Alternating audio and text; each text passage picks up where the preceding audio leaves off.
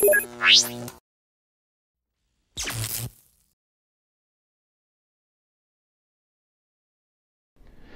everybody, Ryan from AdvoGadget here with another unboxing video for you. Today we have the Ulefone B-Touch 2. Bear with me today, I'm trying a new lighting setup, so we'll see how it works. This is another phone sent to me by GearBest, and it's actually on pre-sale right now, hasn't been released. You can see the box is pretty simple but nice. Nice matte finish with a little reflective embossed B-Touch 2 on the cover. This was actually factory sealed from GearBest, so they didn't open it up to install the screen protector or do anything like that. So this is fresh out of the box. I've opened it just because I wanted to see what was inside. I was too impatient to wait for you guys, but for now, let's just have a look. Here's the features. We've got, let's focus in there, 5.5-inch IPS screen. It's actually apparently a 2.5D curved screen. I'm not sure what that means. It's got a regular SIM and a micro SIM, 2.4 and 5 gigahertz Wi-Fi, 3050 milliamp hour battery, GPS with AGPS, 64-bit octacore, OV5648 5 megapixel with flash front camera, so that's interesting, and Sony IMX214 XMOR 13 megapixel rear camera as well. So then what do we have here? 1080p full HD record and playback. Pure Android OS, yeah, it's stock Android. 3 gigs RAM, 64 gigabyte ROM, supports up to 64 gig TF/microSD card, 4G, FDD-LTE, 3G WCDMA, GSM, and a fingerprint sensor. Not much else to see on the box here. This little white dot means that it's the white color. So, without any further ado, let's open this bad boy up and have a look inside.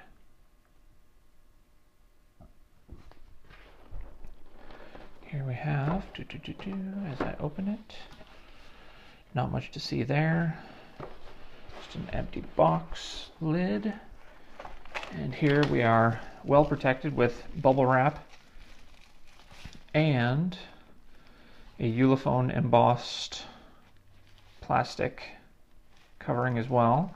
I'll leave that for a second just while we get to the rest of the contents of the box.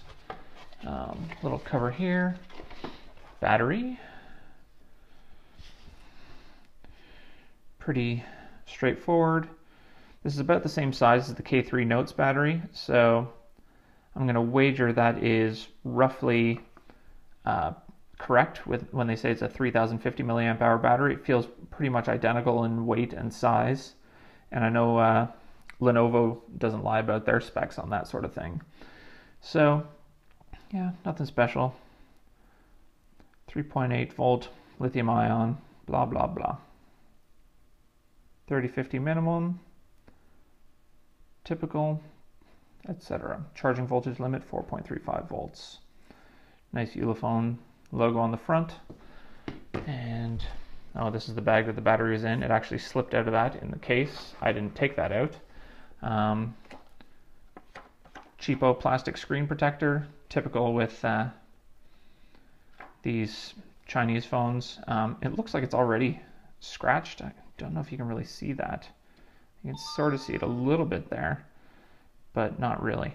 So, well, I might throw that on, I might not, depends. It's supposed to be a Gorilla Glass on this phone, so we shall see. Here we have the manual, Ulefone, English, French, Portuguese, maybe, Italian, don't know what AR is, German, Dutch, Russian, and Spanish. So, hey, basic instructions if you've never used an Android phone before. how to choose the language, how to make a call, how to send a message. Wow. Record colorful moments. So this is a really basic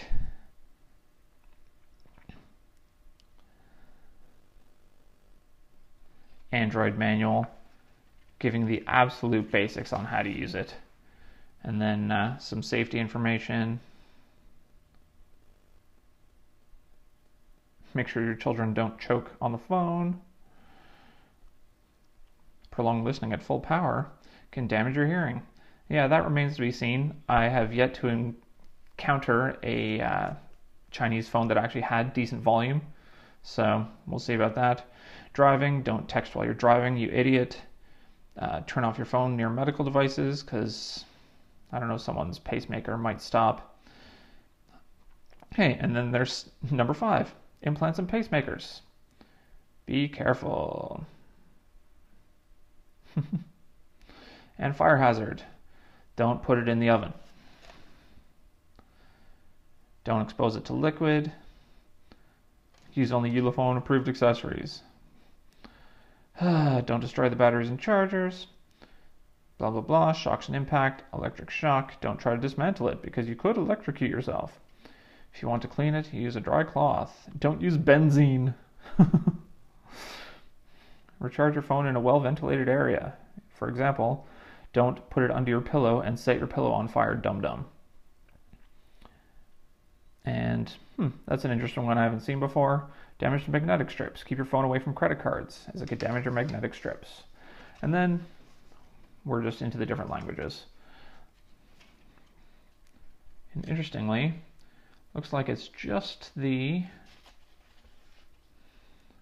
Oh, AR was Arabic.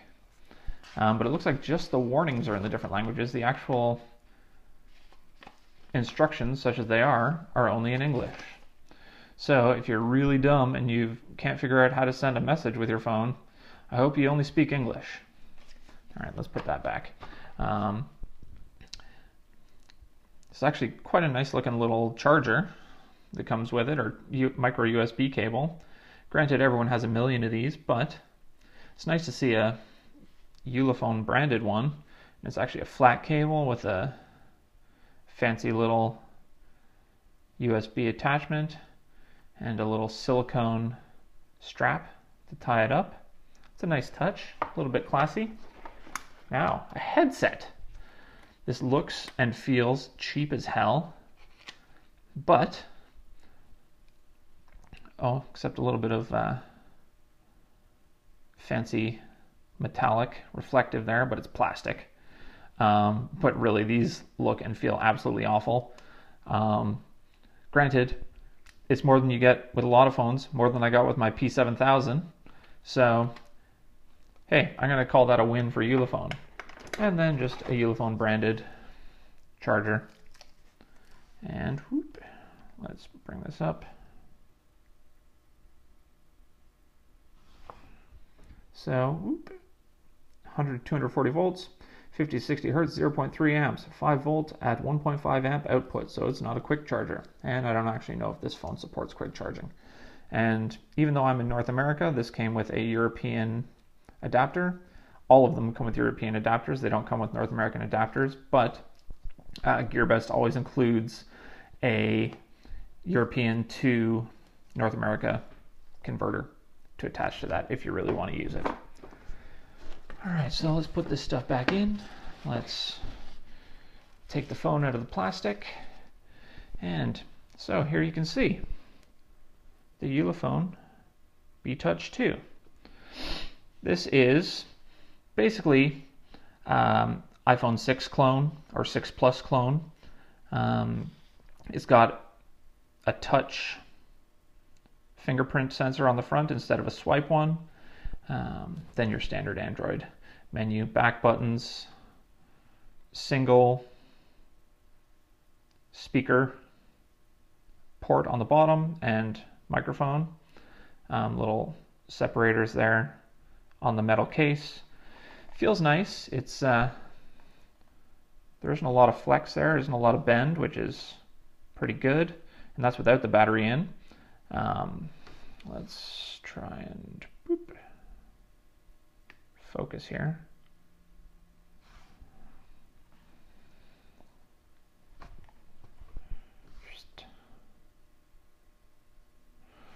So here you can see Ulefone on the back, nice looking little camera sensor, LED flash, headphone jack, what I like to call the upside down micro USB port. I'm used to having them facing the other way around, but all the Chinese phones except for the Lenovo K3 have had it this way. So it feels upside down for the first little while.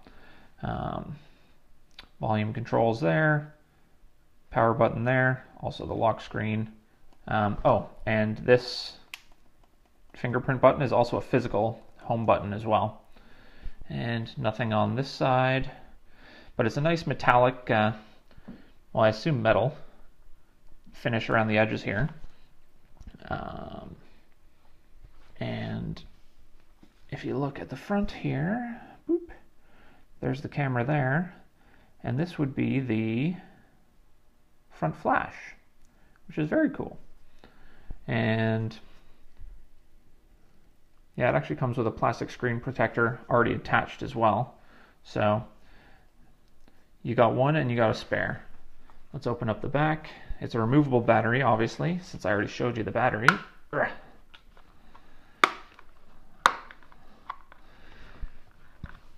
Okay, this battery cover is a bit of a pain to get off.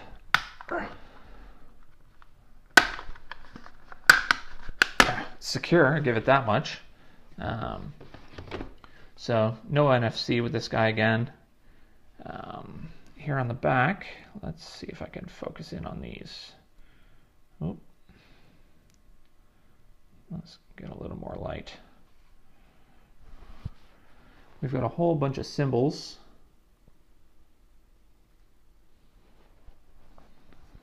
Can't really see them. They're embossed in these little diamonds.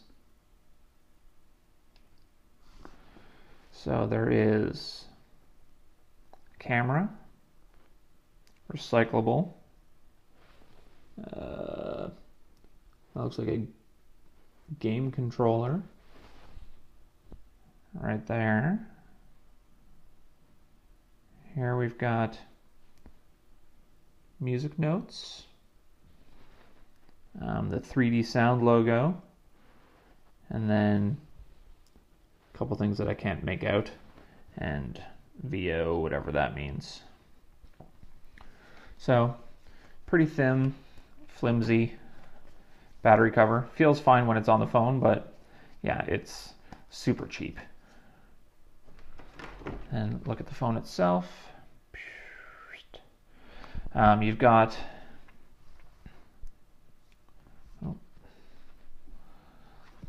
this in here for a bit more light. So we've got our SIM 2 slot is microSD, SIM 1 is regular SD, TF card, which slides underneath. This is the exact same layout as the back of the P7000. This phone feels very similar to the P7000 actually in terms of size, and while specs it's almost identical. So Ulefone, Model B Touch 2, there's your IMEIs, there's your 3D sound logo and driver, and that's right over the speaker vent there. What else do we got here? Not much. You've got your typical sticker antennas, but they're well protected away from the battery cover clips, unlike on the MediaTek MT6752, which was an issue that I had, where it actually pulled up the antenna and tore it a little bit. So, well, it's nice that it's well protected and well shaped. And yeah, that's pretty much it for that. So I'll pull this back, put the battery in, put the battery cover on. Click, click, click. Now, there's me. Now you can see, if I take this off, turn the phone on,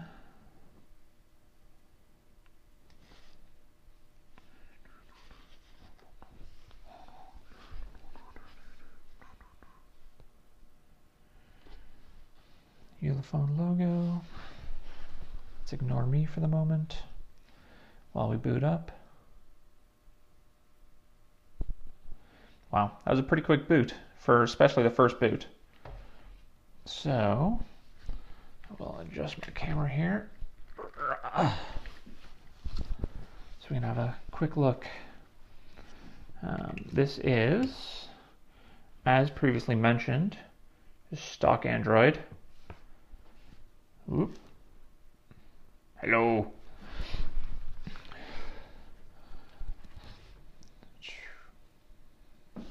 No SIM installed right now, but it's your basic Android AOSP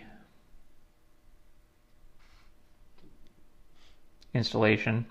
Comes with the Play Store installed from stock. Let's see if we can get a bit more. That's a bit funny looking color, but that's fine. So, Play Store, all your basic apps, nothing fancy, no bloatware, nothing crazy. It does not appear to be rooted off the bat. That's fine. The only thing it comes with is a single Ulefone app, which is trying to load up the Ulefone website. And that's all it does. And since I don't have a Wi-Fi connection, nothing to do there. Then the SIM Toolkit app is, I think, just to choose what SIMs do what. And then going into the settings,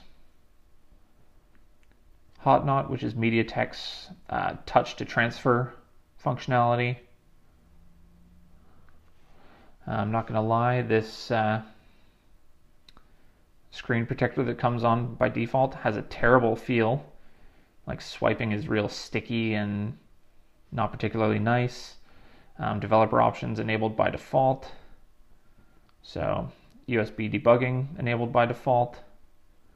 That's really the only thing you want in developer options, unless you're an actual developer. And then about the phone, B-Touch 2, Android 5.1. That's a plus, and something I didn't know about. So this is AOSP Android 5.1. Then kernel version, blah, blah, blah. June 18th build, which is less than 2 weeks ago, 12 days ago. Today's June 30th. And then build number Ulefone B-Touch 2, 2015-06-18. And custom build version, whatever that means. But let's see if this brings us into the lollipop. There it is.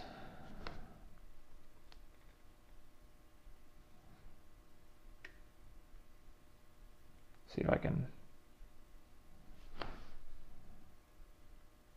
So we're not quite so yellow.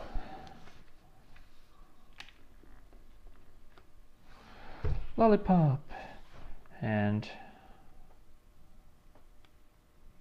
this is just your standard little lollipop thing. Boop, boop, boop, boop, boop, boop, boop, boop, boop, boop. But it's not bad. Looks pretty good. Phone's very light, which is nice. Granted, it doesn't have as big a battery as the P7000 does, but spec-wise it's pretty similar. The only difference being a slightly smaller battery, 3050 versus 3450 in the P7000.